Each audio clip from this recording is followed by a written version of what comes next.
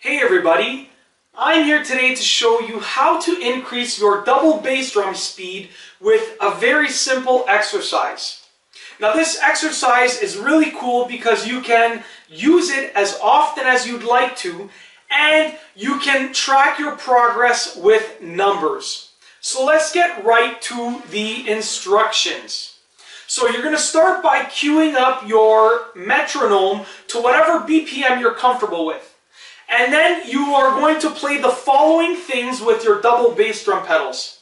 You're going to play quarter notes for one bar, then eighth notes for one bar, then 16th notes for one bar, and then back to quarter notes for one bar, eighth notes for one bar, 16th notes for one bar. And that is the pattern. Quarter notes, eighth notes, 16th notes. Quarter notes, eighth notes, 16th notes.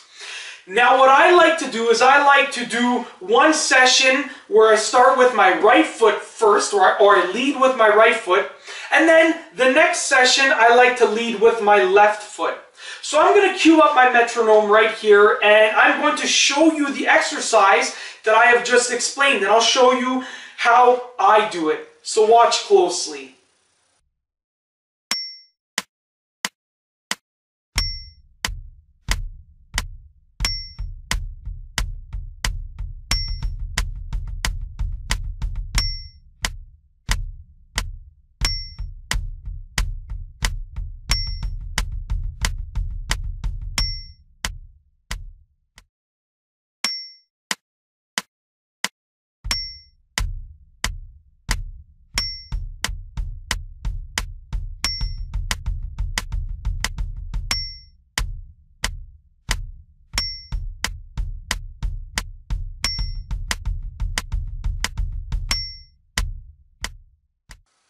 Alright, so as you can see, it is a fairly simple exercise that you can do as often as you'd like to.